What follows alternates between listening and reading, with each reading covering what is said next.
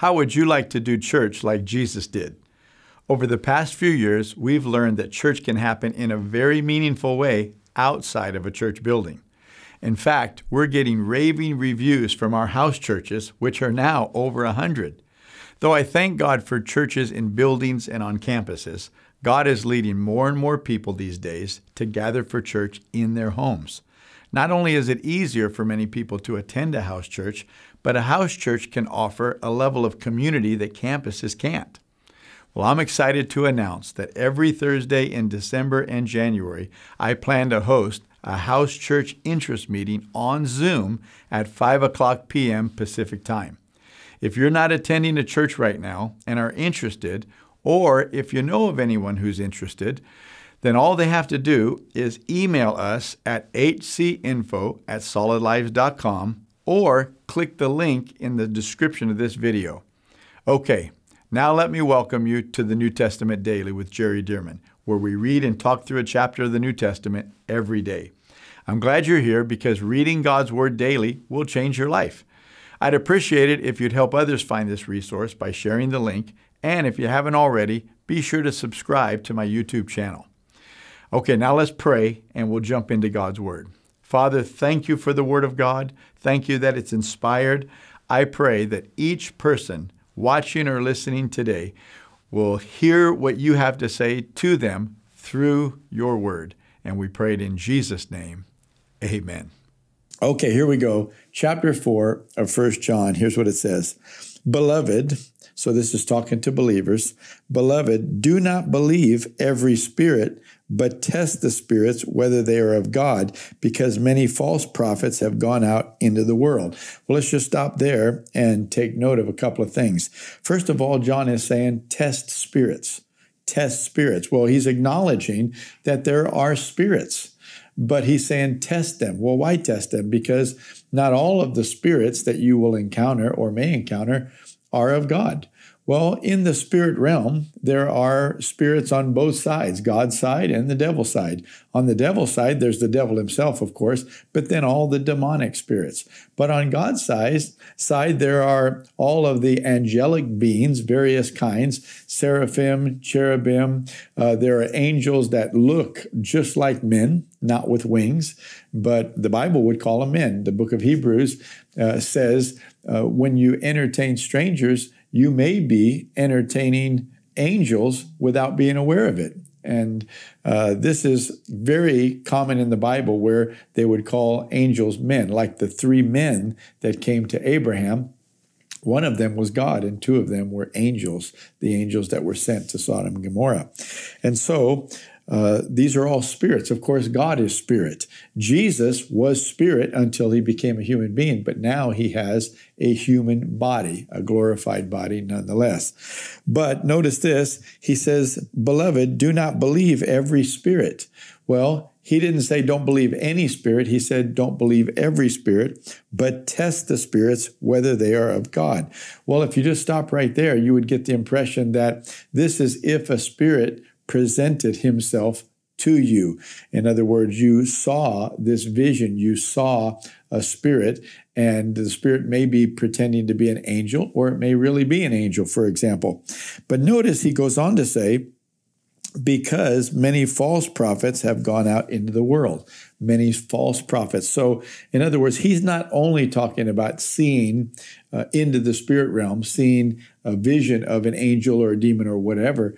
He's talking also about human beings who would speak by supposedly the Holy Spirit, but he's saying you have to test to see whether what they're saying is actually from the Holy Spirit of God or from a spirit who is not from God. And he's going to show us how we test this, okay? So notice this. He says, beloved, do not believe every spirit, but test the spirits whether they are of God, because many false prophets have gone out into the world. Verse 2, by this you know the Spirit of God is the person speaking by the Spirit of God, or is the spirit that you're seeing a vision of, for example, speaking by the Spirit of God. He said, by this you know the Spirit of God. Every spirit that confesses that Jesus Christ has come in the flesh is of God.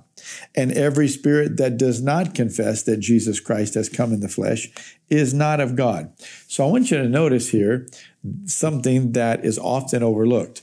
John is letting us know the way that you can tell whether the spirit is from the Spirit of God or whether the spirit is from the enemy, Satan's kingdom of darkness, is not by what they look like, not by how muscular, not by how tall, not by what, shining bright clothes they're wearing, or even the sound of their voice. No, the way that you judge spirits is by simply what they say.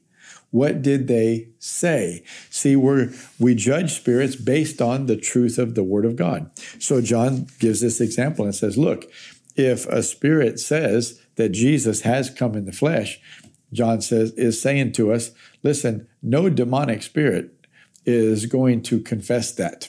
They want to deny that the Son of God came and became a human being and such. He said, but if the spirit is denying it and saying that he didn't come in the flesh, well, now you know.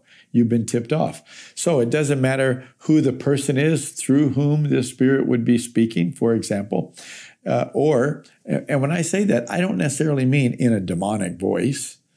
I'm talking about somebody trying to prophesy or saying that they're speaking on behalf of God.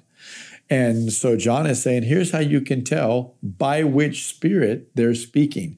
And of course, it could be a vision of a spirit as well. And we also should point out that Paul said to the Corinthians that even Satan himself can transform himself into an angel of light. So demon spirits and Satan himself are deceivers. And so that's why you cannot go by what the person looks like, what the being looks like, whether they sound like God or whatever. We have to listen to what they say. Does what they say line up with the truth of Scripture? If not, then we have to we have to judge, even if it appeared to be Jesus himself speaking. If the so-called Jesus spirit was saying did not line up with the Word of God, then you have to not accept that as being Jesus. This is hard for some people, but this is what John is saying. This is what the Bible teaches us. The Word of God is the final authority. In other words, this is what God said. We don't know if this being that we're seeing or if this spirit by which a person is prophesying is really of God, except for whether or not it lines up with the Word of God. Okay, so verse 3, and every spirit that does not confess that Jesus Christ has come in the flesh is not of God. And this is the spirit of the Antichrist, which you have heard was coming and is now already in the world. Notice John didn't say the Antichrist was already in the world way back in the first century. He said the spirit of Antichrist was already in the world. Verse 4, you are of God, little children, and have overcome them, because he who is in you is greater than he who is in the world. This was very popular many years ago from the King James Bible. Greater is he who is in you than he who that is in the world. Greater is he that is in you than he that is in the world.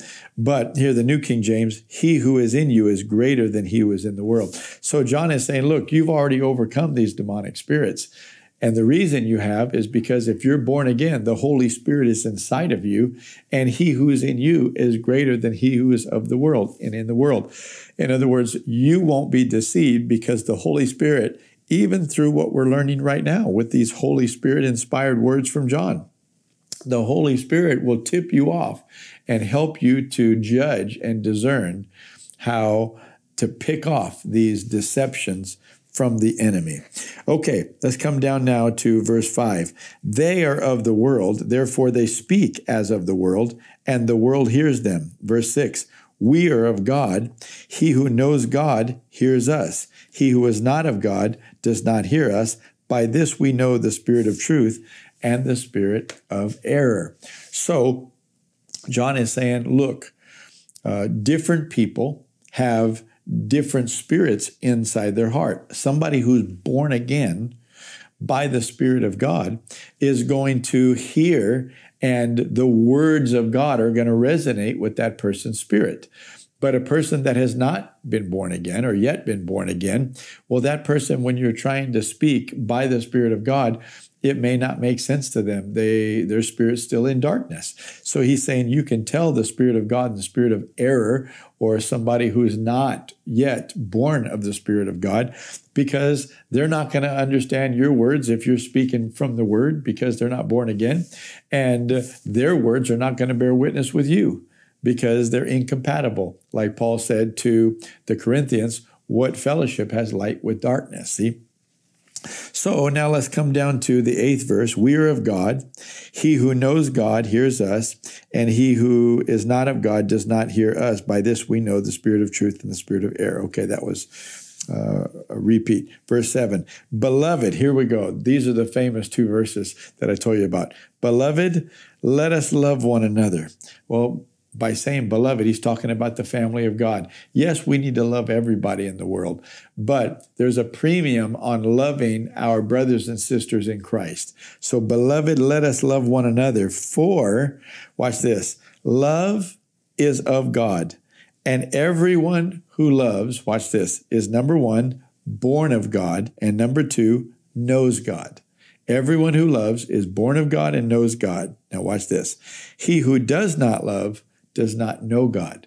Notice it doesn't say he who does not love is not born of God, because you can have a born-again believer who's still immature and still needs to grow in his maturity in the Lord and is still somewhat selfish and self-centered. See, and so they're not acting in love very often. That doesn't mean that they're not necessarily born of God. But John says, but you don't know him. Because when you know him, you know love. In fact, listen to what he's saying. He who does not love does not know God, for God is love. When you really get to know God, you're really getting to know love, and that love rubs off on you. And you want to love other people the way that God loves you.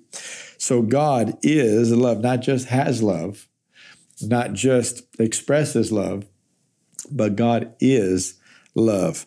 Verse 9, in this the love of God was manifested toward us, that God has sent his only begotten Son into the world that we might live through him. That sounds a lot like John 3:16. Well, it's the same author, the Apostle John. Verse 10, in this is love, not that we loved God, but that he loved us and sent his Son to be the propitiation, the sacrificial substitute for our sins.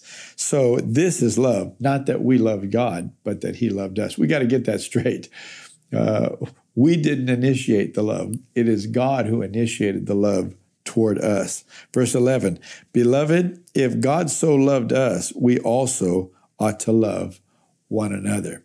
Oh, that's a big statement. If God loved us, and he says, if God so loved us, let's say it this way. If God loved us so much, then we also ought to love one another. Verse 12, no one has seen God at any time. If we love one another, God abides in us, and his love has been perfected in us. By this we know that we abide in him and he in us, because he has given us his Spirit. Sounds a lot like what Paul said in Romans 8. The Spirit himself bears witness with our spirit that we are children of God. Verse 14, and we have seen and testified that the Father has sent the Son as Savior of the world. We've seen and testified. See, John was with Jesus, and he saw him do the miracles, and he watched him walk on water, and he watched him die on the cross, and he saw him raised from the dead and such. So John is saying, look, we have seen and testified that the Father has sent the Son as Savior of the world. Verse 15, whoever confesses that Jesus is the Son of God, God abides in him, and he in God. Notice he didn't say whoever confessed, whoever said a prayer one time. No, he said whoever confesses. This is what they talk about. This is what they affirm on a regular basis. Whoever confesses that Jesus is the Son of God, God abides in him and he in God. Verse 16, and we have known and believed the love that God has for us. God is love. See, he says it again. God is love. And he who abides in love abides in God and God in him. So John is saying they're interchangeable, because God is love and therefore love is God. And so when you abide in love, you're abiding in God. When you're abiding in God, you're abiding in love. And he's talking about true love. You know, we have a statement today, love is love. Well, you know, the word love can represent many different types of attractions and so on. In fact, in the Greek New Testament, there are multiple words that we would translate love, but they mean different things. See, but pure love, we're talking about here agape, unconditional love. This is the God kind of love. And it's different than other kinds of maybe affections that we have or even lust that we sometimes call love. But this is pure, undefiled, unconditional love that God is and has for us. Verse 17, love has been perfected among us in this, that we may have boldness in the day of judgment. Did you know that if you'll walk in love with people right now in this life, you'll have boldness in the day that you stand before the Lord Jesus? But did you know you can obey in every other thing, but if you are not walking in love with people now, then you're not going to be bold in the day, because you're going to be in the presence of love, and you're going to realize that you did not walk in love. And so love has been perfected among us in this, that we may have boldness in the day of judgment, because as he is, so are we in this world. As he is, so are we in this world. We should be walking like him. We have the ability. We have the Spirit of God. The love of God has been poured out in our hearts by the Holy Spirit. And we have Jesus and his love for us to be the example, along with, of course, Father God's love. Verse 18, there is no fear in love, but perfect love casts out fear, because fear involves torment. You know, I think about a horrible scenario, but it gives a good illustration of there is no fear in love, and perfect love casts out fear. But you think about, say, a family that went to the Grand Canyon, and say, I don't know that there is a place like this. I would think there is, but say there's a cliff. I mean, a high cliff of the Grand Canyon, and there's no rail in this particular place. There's nothing to hold somebody back. And here's a little 2-year-old that's tottering toward the edge of the cliff, and the mother sees him, and she takes off at a full sprint straight toward the cliff to reach her son. Now, she's not thinking about herself. She's not afraid. She would never run toward the cliff like that if it wasn't for this situation. But because of her love for her son, she is so not afraid for herself. She's only thinking about him. And that love just throws out all the fear, and she does what she normally would not do, run straight toward the cliff to grab him and to bring him back. And so there is no fear in love, but perfect love casts out fear. When you're walking in love with people, you forget about yourself. You forget. You're not tormented about fear, because you're so paying attention to blessing and loving somebody else. So it goes on to say, but he who fears has not been made perfect in love. We love him because he first loved us. I mean, that's so simple. We love him because he first loved us. Let's always keep that straight and not get the idea that we're doing God a favor by loving him. Oh, no. We're only responding to his magnificent, overwhelming, unconditional love. Okay, verse 20. If someone says, I love God, and hates his brother, he is a liar. For he who does not love his brother whom he has seen, how can he love God whom he has not seen? Oh, we have to ingest this and just admit, if I'm not loving my brother, somebody that might annoy me or irritate me or bother me or rub me the wrong way, or maybe even really offended and hurt me, oh, but I may not trust them with everything. But if I can't love them whom I see, how am I going to love God whom I don't see? Verse 21, and this commandment we have from him, that he who loves God must love his brother also. He who loves God must love his brother also. So this is not an option. God is love. If we're going to serve God, know God, love God, obey God, we must also love one another with the love of our God. What a beautiful chapter. We have one more to go in this wonderful little book of 1 John.